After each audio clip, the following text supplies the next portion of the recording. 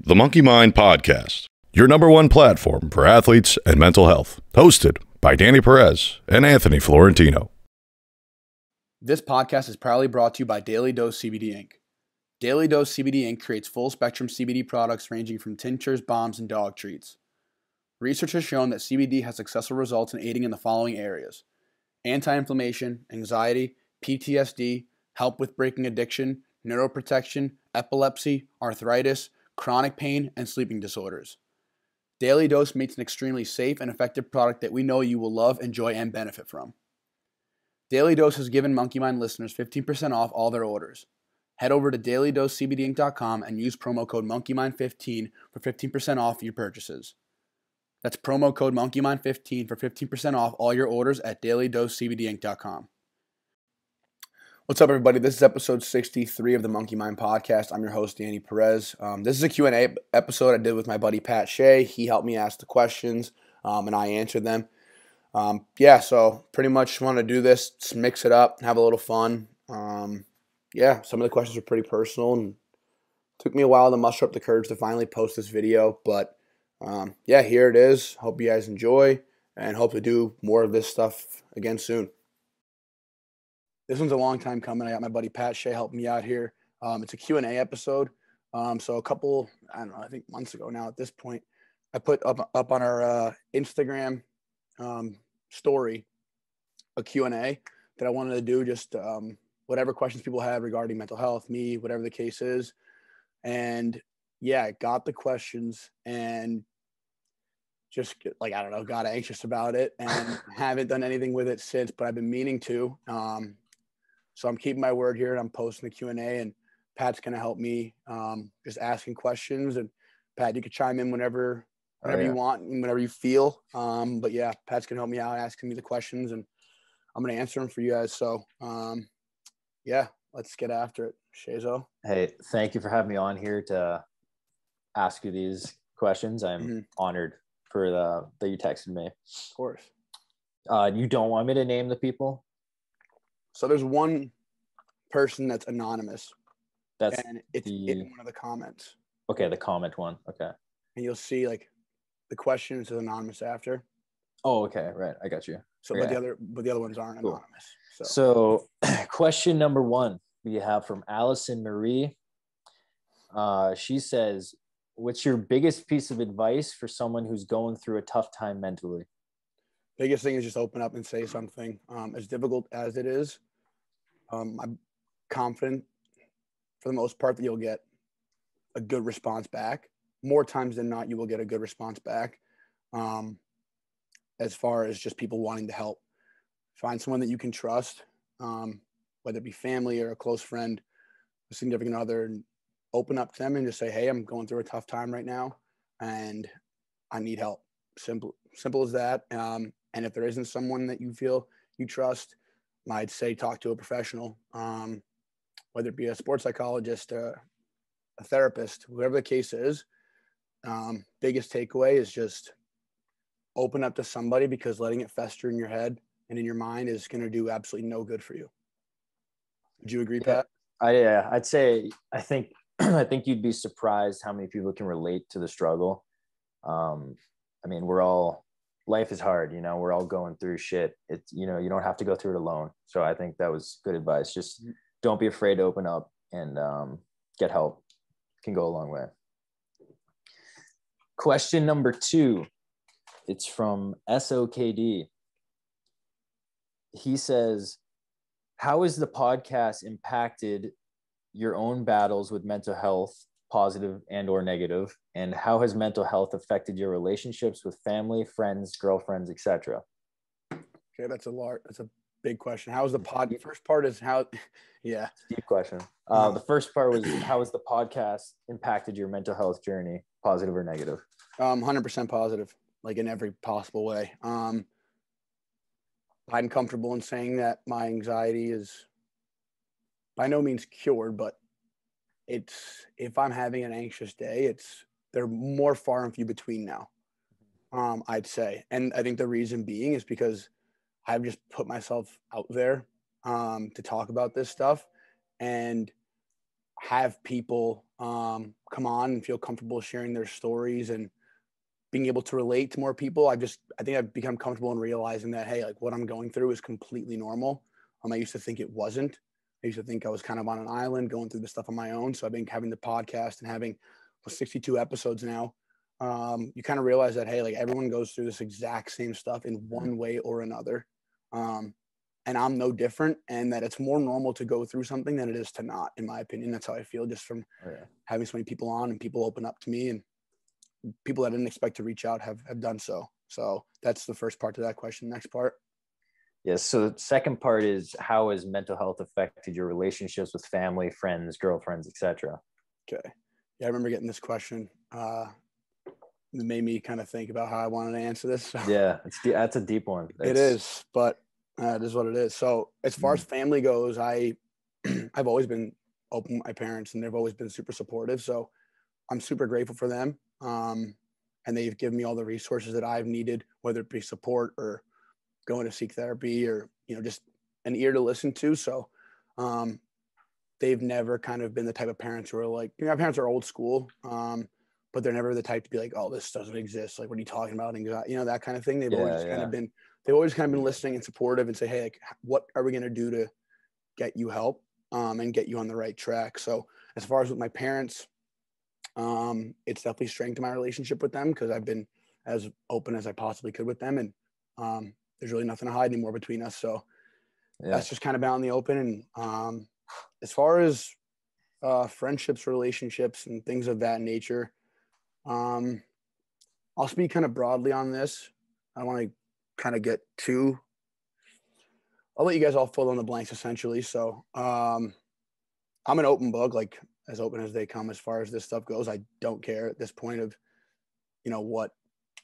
what people's perception of me in regards to my mental health is. And I think the reason being is that just there have been some times where I've been at my absolute lowest point ever, going through a really hard time with just my mental health as a whole, and hockey contributing to that, and not finding myself in situations where I'd like to be in, and kind of feeling myself like getting pushed out of the game, which is a scary thing. I've talked about it a million times.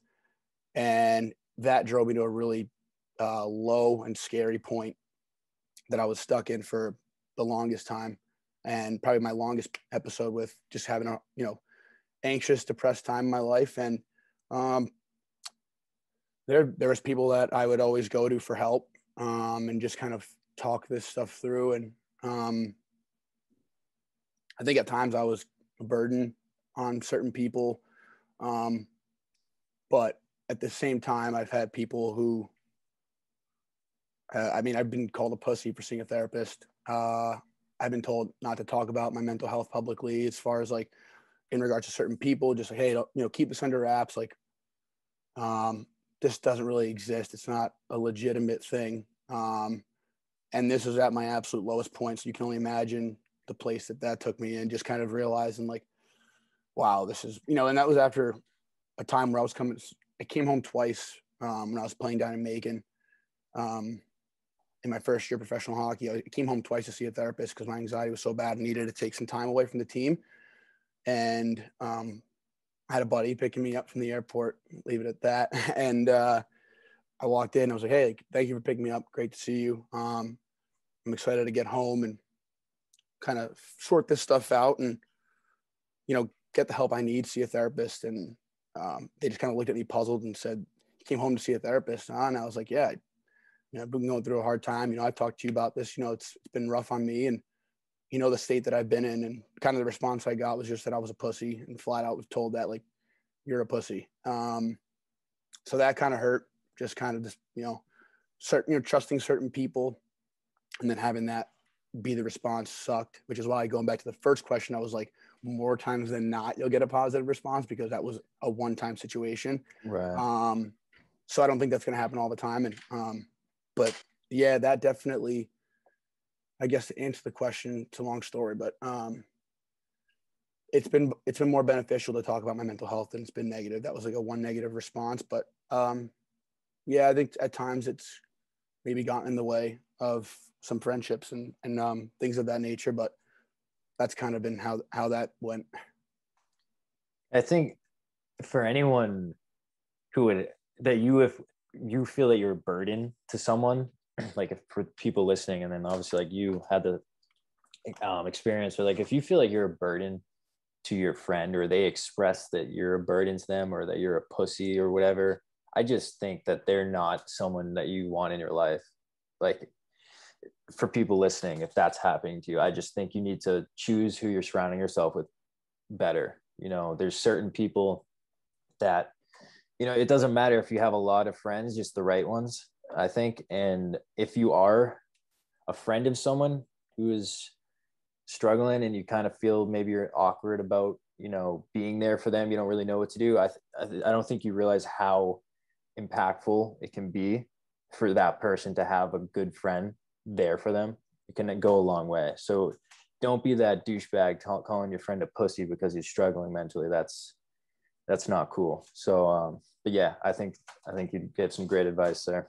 Yeah, just the biggest thing is those people don't belong in your life, quite frankly. And it's kind of ironic that after this person was removed from my life, who made that comment, a large weight of my anxiety went with it. So I think it just goes to show that when you have negative people, negative presence in your life, people who aren't showing support and love, I think it can really flare up anxiety. Mm-hmm. And they say that, some of the ways of curing anxiety, or at least mitigating it, is by a change of environment and things of that nature. So I think ultimately this person kind of being removed from my life was 100,000,000% for the better. And I've noticed a great improvement in my mental health once, that was the case. Okay. And that's a good lesson for people listening who have a situation like that, how long of like a way it can go if you do remove that negativity from your life. 100%. Okay. Next one. Third question here. We got anonymous. How do you connect with people again after you've shut them out for so long? I'd say flat out reach out. I think ultimately people will understand if you're completely transparent and open and honest with them, and say, hey, I was going through a really difficult time in my life, and I just isolated myself, and it was something I felt I needed to do. And I apologize for isolating myself from you. I was just, like I said, in a tough spot, and I thought it was the best thing I needed to do for myself. And I think if you're open and honest with them, I think they'll understand. And if they're not, then people like that don't really belong in your life, because I think most people understand who have gone through something like that, or who are just supportive people that, hey, it's not personal. It was just something that they felt was best for their mental health. And, if they're apologetic and sincere with that, then I think more times than not, people will be like, okay, yeah, I understand. No hard feelings kind of thing. Do you agree? I think absolutely. Yeah. If they're not, it's like, again, maybe they don't belong in your life. It's they're not understanding of that. They haven't gone through that themselves, and they don't get it. And that's not your fault, and that's the totally them problem. But I think that's great advice. And if they're a true friend, they'll understand that you were going through a struggle, or if it's a friend or a girlfriend or boyfriend, whatever it may be, I think they would understand that you went through a struggle. But. Yeah, no, definitely. Yeah, I just think that, like I said, but the previous thing we were talking about, anyone who doesn't, it may be tough to have them out of your life, but ultimately it is for the better, and take it from somebody with experience in that field of, it being a difficult thing to do, or happening, but ultimately it is for the better. 100%. And I actually, too, to build on that, just one thing I've realized too in doing this is I was so anxious about releasing like the first episode, and each episode I released, I was always worried about, like, I guess the perception, and I still struggle with it, but it's incredibly freeing to be your most you, or I guess yourself. Because then, take it or leave it. Like, I flat out, like, I've been open and honest about how I've struggled, and, ways that I've coped that haven't been the best. But just knowing that this is who I am, people can take it or leave it and not caring anymore is kind of a pretty liberating feeling. It's a very freeing feeling when you finally, like, our example is putting ourselves out there online, but it's more because like when we're being ourselves, like actually it's funny you said that too, because I'm just recently, right? So like I started that like second channel and I dropped it. So the reason I just dropped it, the reason I started in the first place is because I wanted an outlet to be myself away from hockey. And then I realized I had this like awakening Friday where I was like, what am I doing? Like, why would I separate who I am? Because I had this fear, right? Because like I obviously built my channel on hockey vlogs and just all hockey related shit in a specific vlog. But I found myself not enjoying vlogging too much like I was, especially as when I'm alone. It's not a fun thing. And I wasn't enjoying that channel at all. And I'm like, why would I post shit I'm not liking? So I moved my skits and sketches are now getting onto my main channel, one channel. And I'm just recently, like I put the first one on this channel yesterday.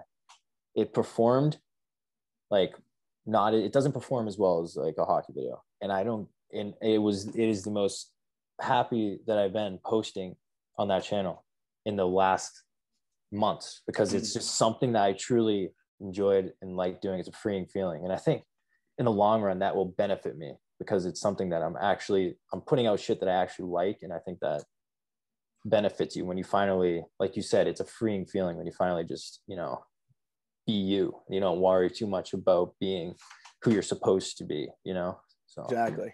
I thought that was funny crossover there.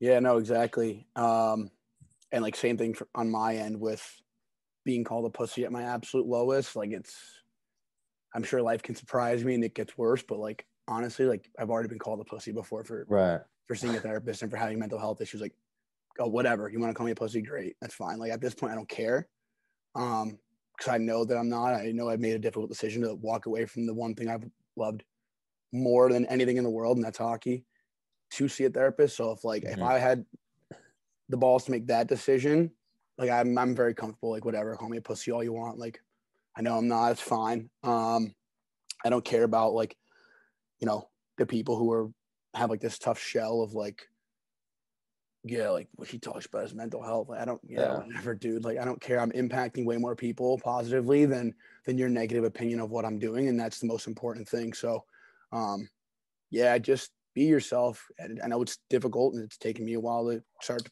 become more comfortable in my own skin and with what I'm doing and kind of my path in life. But just try and break yourself out of your comfort zone as much as you can, because it does start to free up a lot of headspace and a lot of like these mental constricting boundaries that we put on ourselves. 100%. I from my own experience have had that happen to me too. It's really great advice, honestly. It's a very freeing feeling when you finally just drop it and just do you, and it can't get too caught up in what people might think or what certain people, if there are people vocally calling you a pussy in your situation, there's obviously something going on in their life that's making them like try to bring you down. It's just, that's not on you. Yeah, no, definitely. And I think the biggest thing too that I'll reiterate is that it's not easy though. It's opening up yourself and breaking out of your comfort zone is a very difficult thing to do. So I totally understand, but nothing good comes out of the easy stuff. I think the hard work is where the real magic happens. So Shazo, I know you know about that with what you've been doing. And pretty much, I don't know if you have any other comments or things you want to say, but we had 3 questions. That's all we got. Hopefully, keep doing this a little more often. Put myself out there more, have everyone listening, get to know me more as the host here of the show. And it's enjoyable doing this, and I'm hoping that it helps people ultimately. So, thanks for helping me out, Shazo. If you have any comments. I was trying to find a quote I saw. Okay.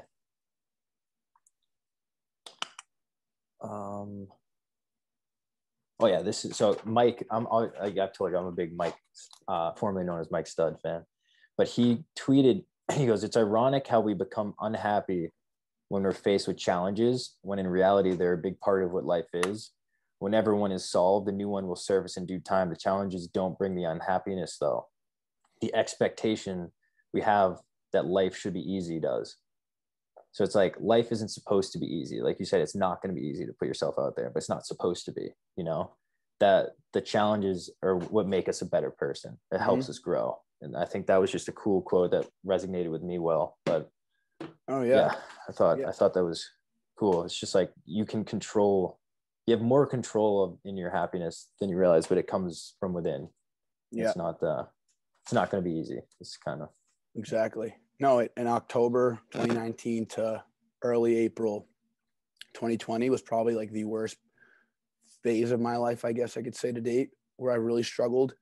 And looking back, can't be more grateful that it happened to me, because so many doors closed and so many things happened to me that have shifted my perspective and kind of pushed me in a direction in life where I'm feeling the most fulfilled I've ever felt in my life.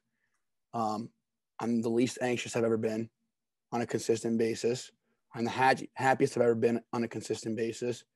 And I think a large part of that was because there were so many doors that have closed on me during that time period, and so many low points that those closed doors opened up some new ones. For sure. I think you were forced to, like, 100%. the doors closed, you know, you got put into this worst position you've ever been. You were almost forced to deal with it, where I think a lot of times people try to avoid it. They try to avoid the anxiety. They try to, okay, how can I put this off for a second?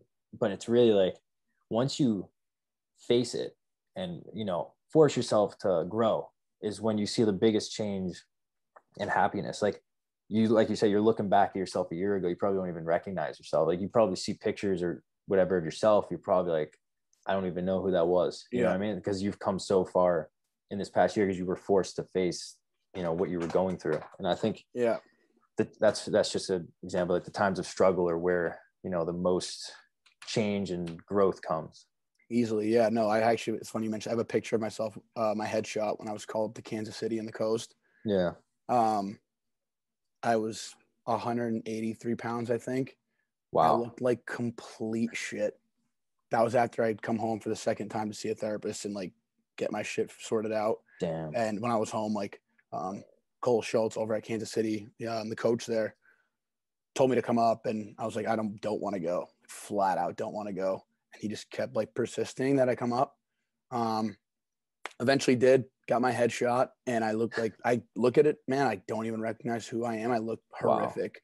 Wow. So just funny to see how the mental instability or the shit mental health that I was going through was severely impacting me physically.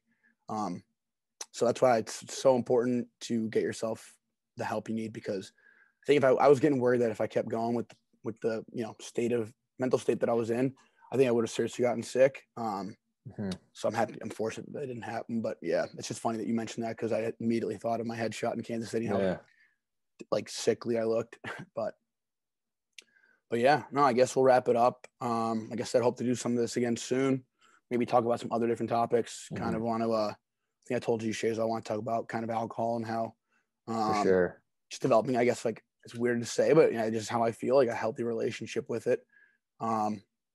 Yeah, as much as I'm doing something, you know, this podcast about mental health, I'm still one to partake in drinking and having a good time, and I like to do it. But I found a healthy balance with it, and I understand that when I'm, you know, if I'm ever spiraling in a negative thought loop or thought process, kind of nip it in the butt and don't touch it for a bit. So, but yeah, we can talk about that later on. But just kind of some topics I'd like to be more open about and kind of, I guess, chip away at breaking the stigma of talking about it in regards to mental health. So, but Shazo, thanks again for coming on and absolutely helping me out with this episode. And yeah, I'm excited to release it. Thanks for having me on. Yeah, enjoyed it. And we'll drop your socials and all that in the below. But yeah, thank you. All right, good stuff. 1 second.